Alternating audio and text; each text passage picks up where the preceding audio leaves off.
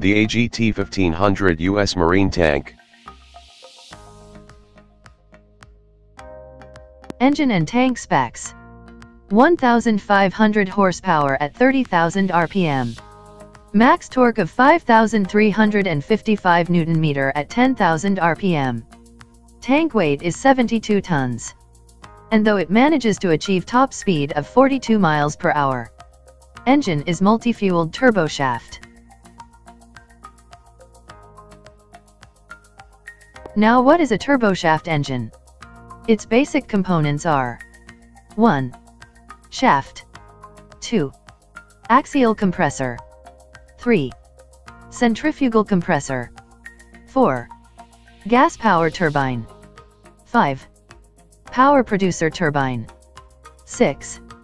Exhaust manifold. 7. Bearings and coaxial shafts.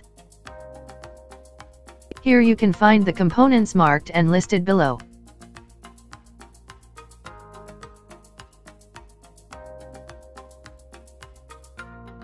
These engines are able to run on pretty lean mixture. The air enters from the inlet. The compressor and gas turbine are interconnected, whereas the power-producing turbine is connected directly to the shaft. These both connections are free to move, thus compressor rotates freely with respect to power turbine. As the air passes to the compressor, its pressure increases and kinetic energy decreases. Further, centrifugal compressor increases the pressure considerably so that it can run on lean mixture.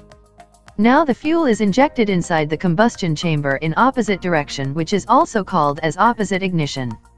Thus the gas acquires high pressure and rotates the turbine, which eventually increases their kinetic energy.